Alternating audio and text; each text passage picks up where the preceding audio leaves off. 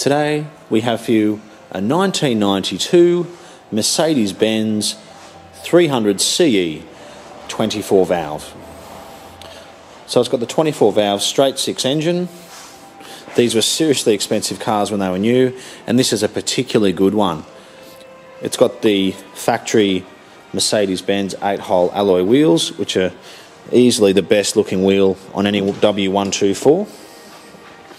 It's done 254,000 kilometres, but the service history is absolutely excellent. The cluster is in very good condition. They're nice and orange. The gauges are nice and orange. There's no cracks to the dash, and the soft leather is also in excellent condition. Really, in a lot of ways, this is probably a better car than a 300C with 100,000 Ks, just because it's been so well looked after, which is the most important thing when buying a Mercedes-Benz.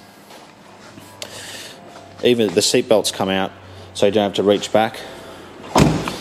They actually come out. They come out of here and they come up, so you can just grab the seat belt without too much effort. The body is excellent. I can't see any dents or scratches whatsoever. It's running 4 Michelin tyres. It comes with these number plates, NCE 24V. It's been owned by a very fastidious owner who's even got a folder of history on the car. All the work that's been done, I think since around 2000 onwards. It's got logbooks as well. It's even got the warning triangle there, which is fantastic. It's got tinted windows, which is possibly why the interior is in such good condition. Yeah, these are absolutely stunning cars.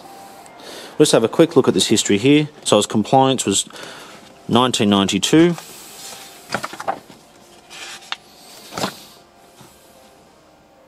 So you've got all the work literally that has been done since 125,000 Ks. It's got all these receipts, a huge amount of receipts.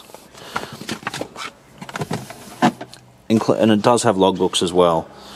And let's have a look. Look, we won't get them out, but we know it's got logbooks. It's got all this history.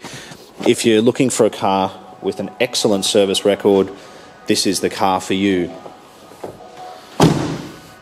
Yeah, the body is excellent. The bonnet is like a mirror. It really is a very good car. So the 24 valve has plenty of power. It revs all the way to about 7,000 RPM. And this engine was continued right through the 90s. I think even in the S-Class Mercedes, the W140, I think it was called a 300 SE or an S320. So yes, if you are looking for one of these cars, please come in and have a look at this car. Take it for a drive. We don't think you're going to be disappointed. We believe this car is absolutely lovely. So we are the Oldtimer Centre. We're located in Marrickville. We certainly look forward to hearing from you.